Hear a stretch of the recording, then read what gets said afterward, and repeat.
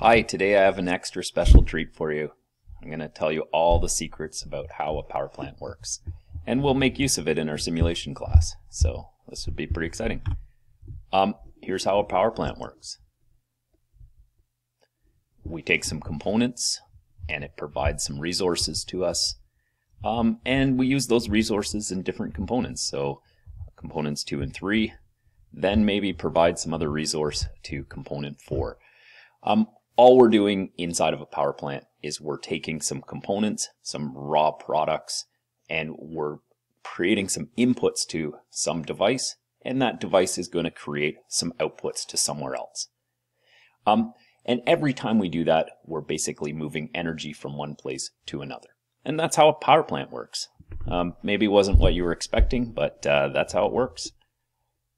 So in our course, maybe our end goal is that we want to try and get our boiler up and running. So looks like I've got my flame started in the boiler and it's up to pressure. So that's great. Problem that we have is that we can't just go and turn on the boiler. We have to be able to supply the boiler with all of the resources that it needs in order for us to think that it's going to run. Okay, just like if we were going to go and try and start our car, well, we need to make sure we have things like fuel. We have to have a battery that works. We have to have our key. We have to have a lot of things in order for us to expect that our car is going to work. Same thing with our boiler. We have to supply it with everything it needs in order for it to run. So if we think about what our boiler might need, we have a few things. So here's our boiler and it's going to need some resources. So one of them is that it's going to need some water. And we have our feed water pump and tank to provide that. We need some fuel, and we have a tank with some fuel in it that can supply fuel to the boiler. We also may need a fuel pump to supply it. We need some air, so we have a forced draft fan to supply air to our boiler. And we need to be able to control it, so we have controls and instrumentation that allow us to operate this piece of equipment. Okay. But that's not all we need. So if we think a little further, all of these components need some resources too. So for instance, our feed water tank may need to be refilled on occasion with some distilled water or some treated water. Our controls may need things like compressed air or other supplies in order for those to operate. And a lot of these components are going to need electricity. So we have either an electric source or maybe our own generator to supply electricity to all of these components. And if we go any further, what we'd find is that there's tons of inputs to all of these systems. So we all of a sudden have a whole bunch of inputs that are needed in order to get to one goal in our plant, which is to operate a higher level piece of equipment, our boiler. So we have all of these rows of tasks and auxiliary systems that we need to essentially scaffold on top of each other or underneath each other in order for us to operate a large, complicated, sort of high-level piece of equipment like the boiler. And that's going to be our goal over the next little bit. So for the end of this course, here's what we're going to try and do. We want to take a look at the different auxiliary systems in the plant. So we've already talked about some ways that they work. So we've looked at heat exchangers, we've looked at pumps, we've looked at some components, we've looked at controls. Now's our chance to put this all together. And we want to take a look at all of these different systems and get a kind of an understanding of how they work. One of the things that we want to know is what are the resources that they need and what resources are they going to provide. So get a good idea of what are these components, really what is their role within the plant. And just like I started drawing out that sort of process diagram to say, here's what all those components need, that's what we want to be able to do. We want to understand that complicated spider web that we're creating of the interactions between all of these different systems. So try to get an appreciation for that. What is the general process diagram for this plant that we're running? And every plant is going to be different, and it should be a good activity for you to understand when you go to a plant, how is everything interconnected.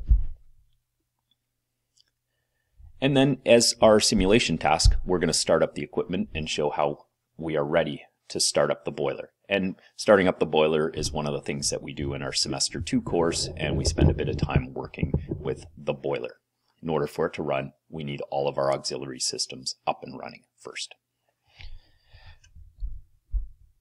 Okay, so I'm going to do a little demo for what we're going to work on this week in Simulation Lab. Okay, so just give you an idea what we're going to do. So today what we're going to concentrate on is getting our air compressors running.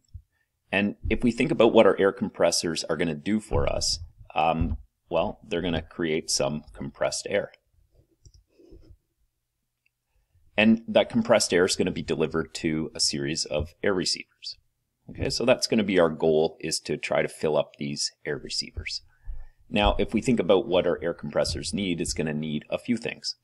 So one thing that it's going to need are some controls to be able to control this. So either turning it on or off, or else automating the air compressors. It's also going to need some electricity. So this machine runs off of electricity. So we need to make sure we have a supply of electricity available for it. We also need a couple things. We have also cooling. So we have those air coolers, the heat exchangers that are going to need water flowing through them in order to cool.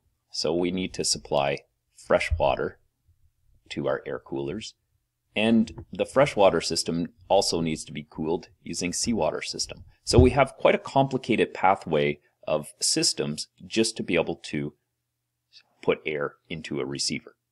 So we're going to explore that with a little simulation exercise for this week. Okay, so in your directory you're going to start the air compressor simulation, so the air compressor exercise. And here I am. So I'm at my plant and my air system is, well, not working. If I look at all my air receivers, I don't have any pressure in my receivers, and it doesn't appear that anything is running. So if I want to concentrate on getting this running, I could try to turn on my air compressors and start filling up my receivers, but what I want to make sure is that I have my resources that it needs available. And if I remember, I need some cooling water, I need electricity, and I need controls. Let's start with electricity. The way that I have you set up right now is that you do have electricity available, but we're going to confirm that. So we can come over here to our main switchboard starters, and this shows us all of the electrical panels inside of the plant. And right now I'm being supplied by a voltage of 440 volts, so I have my electricity that is being supplied to these panels, and then it can be distributed to a number of places. And it's set up so that you have power that's available today to air compressor 1 as well as air compressor number 2. So we can use both of those air compressors. Okay, so that's good. We've confirmed our electricity. We also have controls. We'll deal with that last once we get to starting up our generator. Our air compressor. If we follow through back to our start air system, we see we have this pathway for water. Okay, and we have water that's going to go to start air cooler number 1 and start air cooler number 2. And so I'm going to open up the valve that feeds water to these coolers. Unfortunately, that's not providing me any flow through the coolers, so I'm going to need to backtrack through my systems to try to establish flow.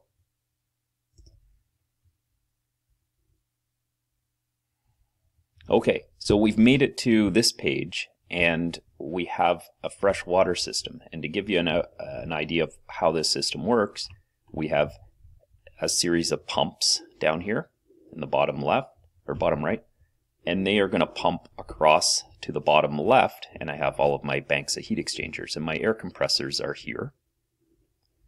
Okay, from there water is going to flow up and through, and I'm going to pass through my coolers. There's a whole other section of this plant, which is over here, that we're not going to be using. Okay, so we're going to ignore the section up here, and what we're going to use is the bottom sort of left and bottom right kind of side of this plant. All right, so I'm going to establish my pathway. So air compressor, I'll open up the valve there. I'm going to open up this bypass valve. I'm going to go through cooler number 1. I'm also going to open up my pathway at the bottom here, the bypass pathway. So I have two choices, either one that gets cooled or one that doesn't get cooled.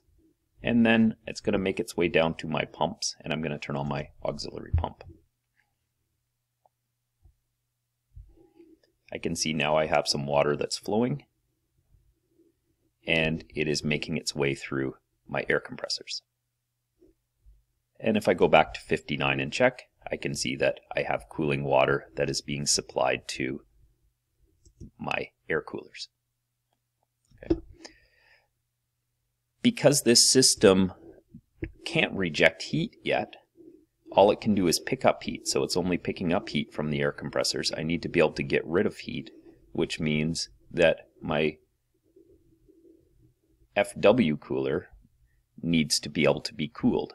So we looked at this last week. It's a plate type heat exchanger, and on the other side, number 1, or page number 1 for cooler number 1, we want to make sure we have cooling water that's able to flow through it. Right now I don't have any. So in order for this to be able to flow, I'd need to establish my pathway through it. And we're going to work through our seawater system. So we're going to pull water. Let's pull from our low suction sea chest, which means we're going to need to open up a valve. And that's going to lead to our pumps.